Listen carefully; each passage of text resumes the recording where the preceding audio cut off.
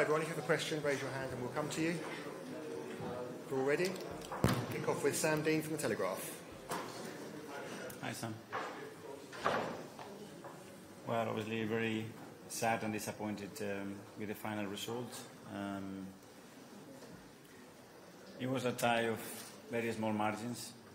In the first leg, obviously, we conceded two very poor goals. That has a big effect in the tie. We're still alive, came here. I'm really proud of the players and how they stood up and the way they tried to play, what they tried to do, especially in the first half.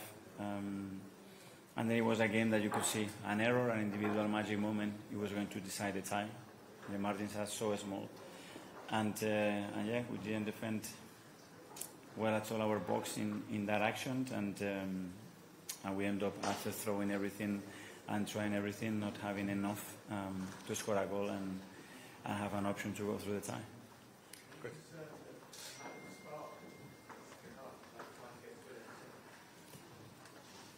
Well, credit to the opponent as well. You know, it's very difficult to break opponents down, especially when they play the manner that they play, which they never do. But we had our moments, especially in the first half. In the second half, we struggled a little bit more to keep that rhythm, that momentum.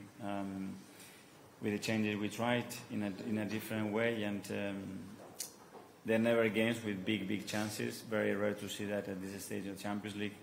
But it's the moment to be next to our players, to thank them for the journey that we've been both together. Unfortunately, end up today. It is painful, but we have to learn from it. We'll go to Nick Ames from The Guardian.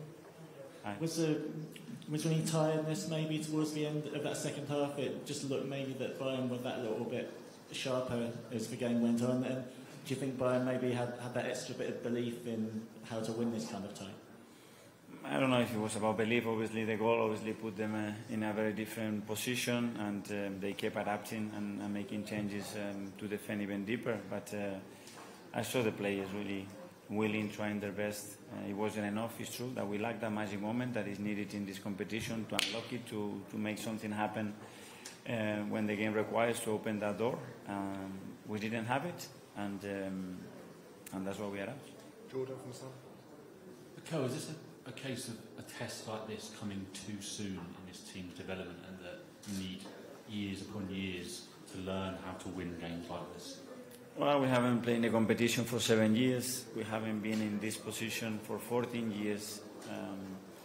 There is a reason for it, you know, and we want to do everything fast forward, super quick in one season, and I thought we had the capacity and the quality to win the semi-finals because the margins have been very small.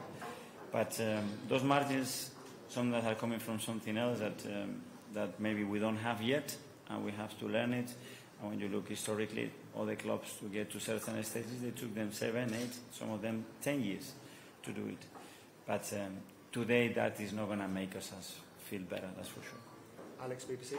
Hi, Mikel. It's been two disappointing results for you in a few days. How do you stop that disappointment affecting the rest of the season? Well, I wish that I had today the right words with the players to make them feel better. What I'm going to do for sure, all the staff, all the coaching staff, is be close to the players.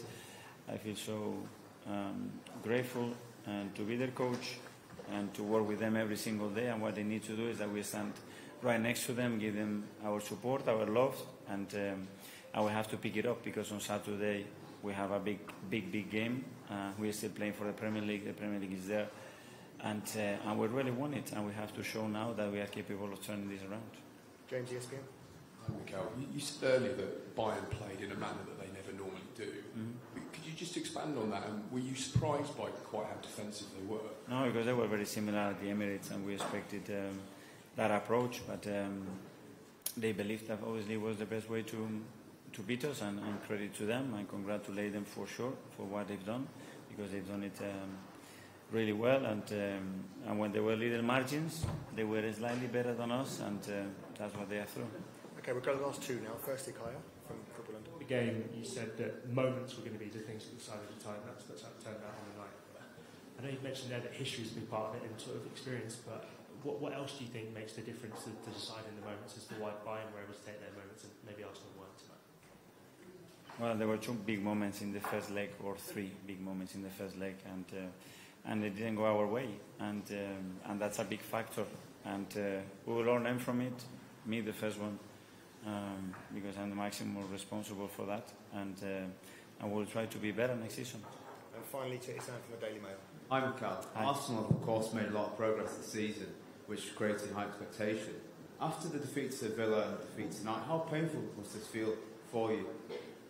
Yeah, he's there, and he's not going to go away, certainly tonight, but I can guarantee you by tomorrow we are full focus on Wolves, and everybody's lifted, because what we still have to play is beautiful, and I said before, it's time to be next to our players, and in this moment, not when you win 10 in a row and a draw, that's easy, to praise our players and to be behind them and to talk really nice things. The moment is now to be next to them. Okay, everyone, thanks very much. Yeah, thank you.